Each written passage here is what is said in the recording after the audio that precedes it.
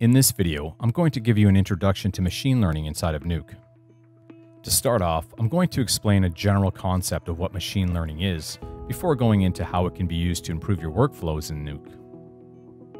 You hear the terms artificial intelligence and machine learning quite a bit, so let's take a look at a simple explanation.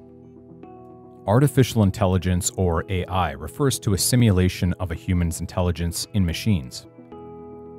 The term AI can be applied to any machine that has characteristics associated with the human mind. Now, this can range from learning, to reasoning, to perception.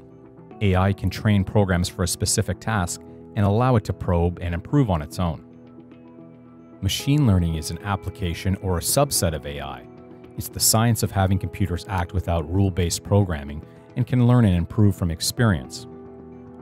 It finds patterns in data and then makes predictions of what the results should be. There are different methods in machine learning. Let's focus on the two main ones: supervised learning and unsupervised learning. Supervised learning is done by providing a ground truth. With this method, we have a desired outcome that's needed, and we can also add weight to an input that will decide how much influence it will have on the output. We will use these truths to create a model. Our goal will be to have a function that, when given data and knowing what our desired output should be, returns something predictable. With unsupervised learning, we only have input data and no corresponding output or ground truth. We are not telling the model what to learn, but want it to find patterns and draw its own conclusion.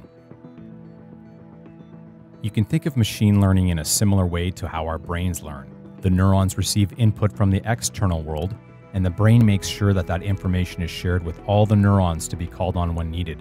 When that information is required, an immense network of neurons work to sort out that information. You're most likely interacting with machine learning every day. You might be translating a language, sending a smart reply without having to type anything.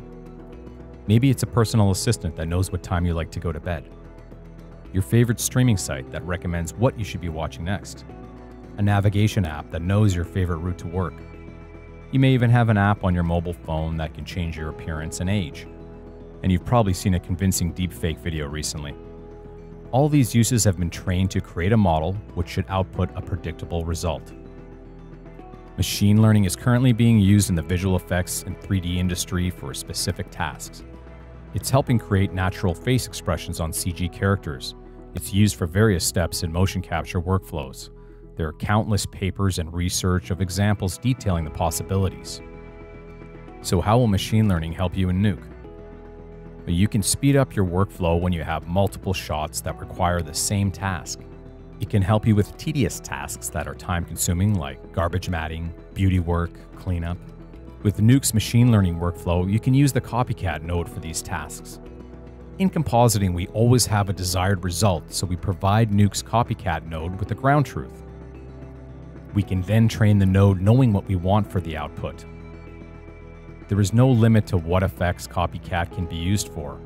The pre-trained deblur and upscale nodes are great examples of results you might want to produce. Think about how long certain tasks would take and how machine learning in Nuke will save you time and effort. Artists are at the center of the machine learning tools inside of Nuke. The artist contributes to the quality of the result. They also create and share datasets. Artists can create their own effects and are not limited to the effects already inside of Nuke. With the Nuke's copycat node, the possibilities are endless.